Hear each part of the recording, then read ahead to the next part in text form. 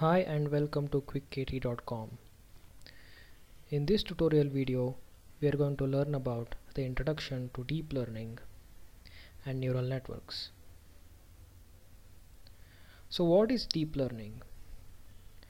Deep learning is a branch in artificial intelligence and machine learning. It's basically all about training the computer with lots and lots of data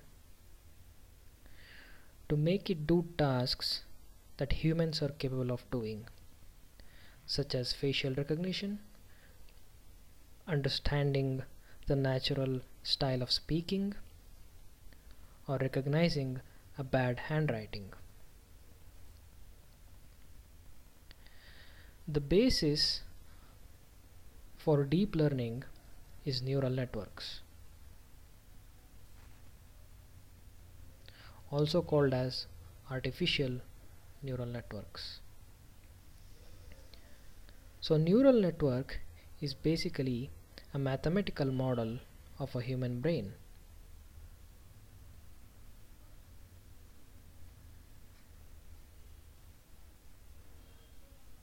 Okay, so this mathematical model does not completely represent the human brain. It just mimics the way human brain works in solving some of the real world problems, like recognizing a familiar face or understanding the handwritten digits. So before learning the neural networks, we shall quickly learn the structure and functionality of real neural networks, which is nothing but neurons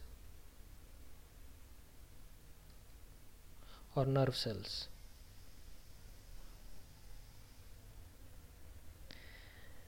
An average human brain consists of over 100 billion neurons, which are connected together in a highly complex manner.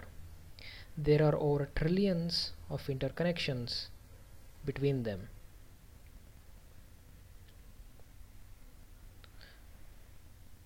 So this is a simplified structure of a neuron.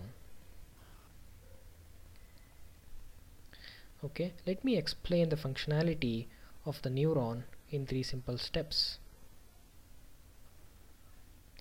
The dendrites receives inputs from various sources.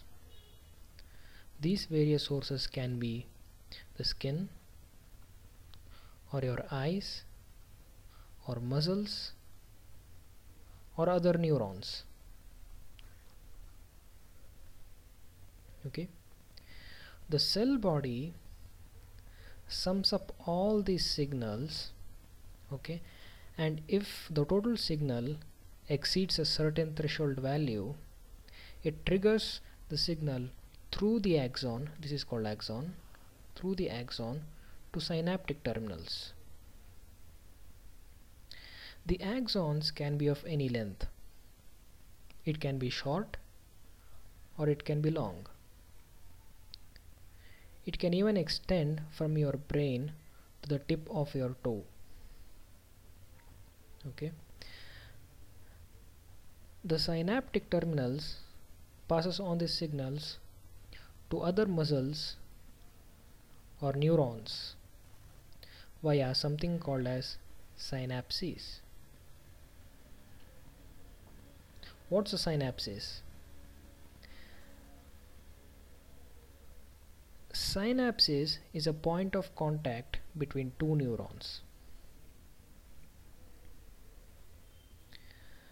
The exchange of electrical or chemical signals happen between two neurons in this region. This region is called synapses. The signals near synapses are either excitatory, which means they can add to or amplify the strength of overall signals, or they can be inhibitory, which means they can subtract from or decrease the overall strength of the signal.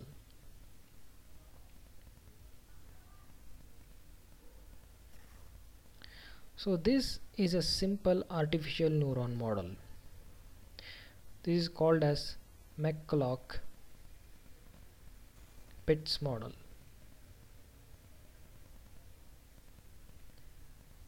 This is considered as one of the first neuron models.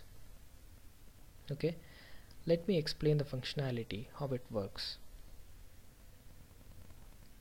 The neuron in this case is this blue circle. It's just a summation function.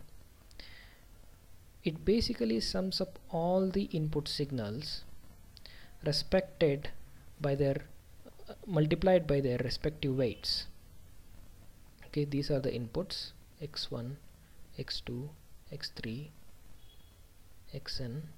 These are the inputs and these are the weights. Inputs and weights.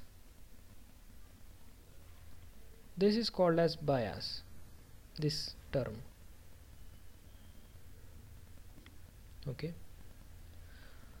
so the output Vk from neuron is given by, or from the summation function is given by Vk equal to x0 w0 plus x1 w1 plus x2 w2 so on plus xn wn, which can also be written as summation function j equal to 0 to n xj wj. So this output Vk is then passed to threshold function, which then decides the final output Yk. So the threshold function, how it works is, the threshold function Vk is given by, so it has a certain value called as threshold value. Okay, if input Vk is greater than or equal to threshold value, then output Yk will be equal to 1, else the output will be equal to 0. So let me just draw the graph between input and output. Vk is our input, Yk is our output. Let's consider the threshold value to be equal to 0. The input can range from minus infinity to plus infinity. Okay, when the input Vk is negative, the output Yk will be 0. When it is positive, the output will be 1.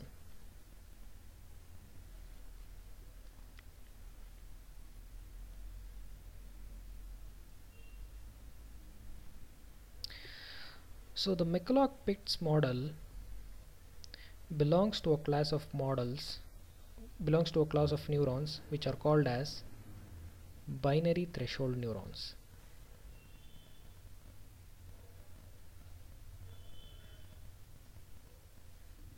There are various other types of neurons like linear neurons,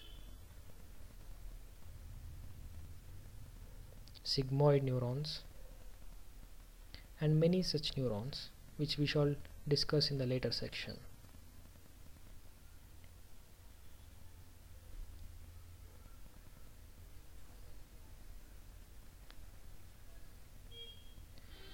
So a neural network is basically just a bunch of neurons like this connected in a rather complicated way to achieve simple tasks which only humans are capable of doing.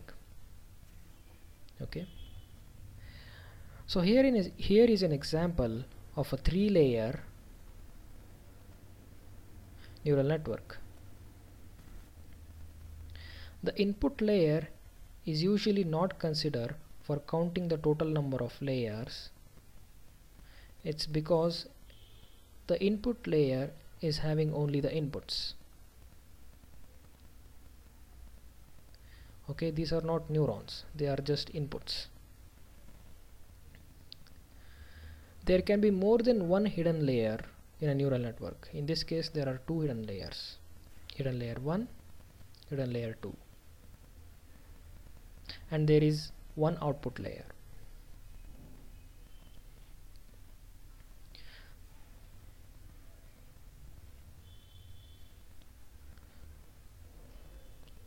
So this is a neural network. So this could be the end of this video. If you have any questions, please leave a comment below.